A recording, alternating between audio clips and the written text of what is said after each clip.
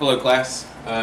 Today we're going to be looking at what is an interactive science notebook. This is going to be the foundation of this class. A lot of everything that you do in this class will be represented in your interactive science notebook. So I figured we need to take a little bit of time to explain what exactly you'll be doing in your interactive science notebook.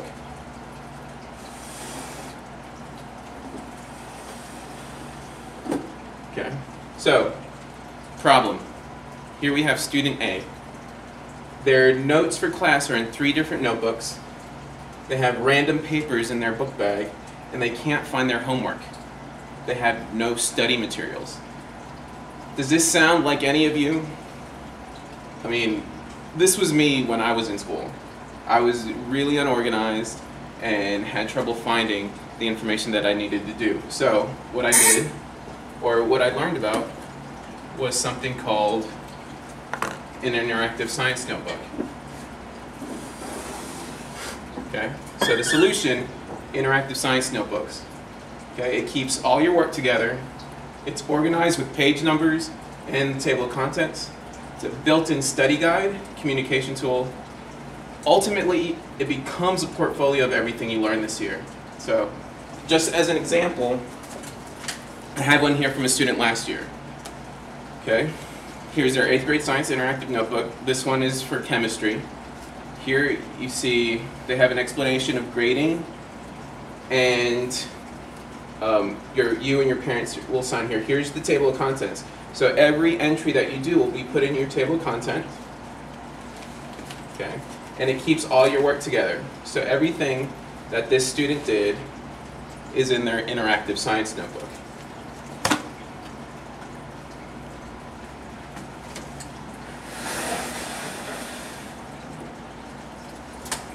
Your interactive science notebook is broken up into 2 sides, the right side and the left side. Okay? On the right side of your interactive science notebook, this is anything that I give you. This could be notes, it could be a reading excerpt, it could be lab procedures and directions, it could be questions for a lab, it could be prompts. Okay?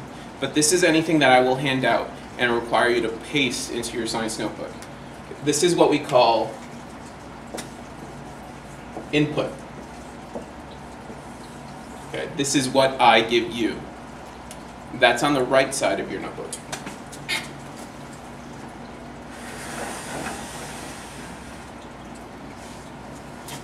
The left side of your interactive science notebook is anything that you do. Okay, this can include illustrations, comics, graphic organizers, poems, song lyrics, Venn diagrams, foldables. This is where you get to be creative. Okay, you get to take everything that you learned and put it in a creative outlet. Okay, and this is how I will understand whether or not you know the content. And we call this output. This is what you show me. This is anything that you do, and this will always be on the left side of your notebook.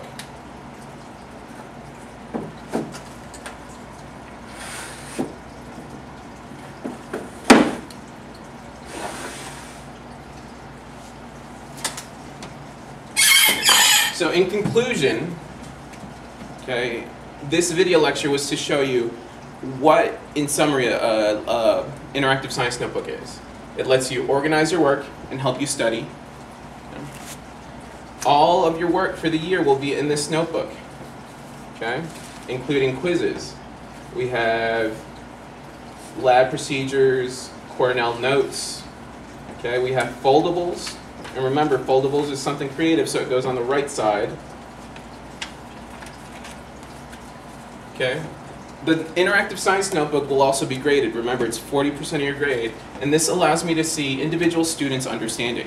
I can look at your notebook and see what you get and what you don't get, and then I can individually help each and every one of you.